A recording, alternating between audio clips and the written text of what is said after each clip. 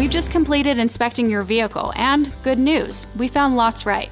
We did note one or more cautionary items. We issue a caution when we find something that doesn't require immediate attention today, but may need to be taken care of in the future. Please take a moment to review your inspection report. You'll note that many items are marked green. Now look at the yellow items. These are the cautionary issues.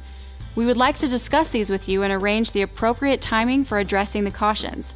As always, thank you for your confidence in our service center.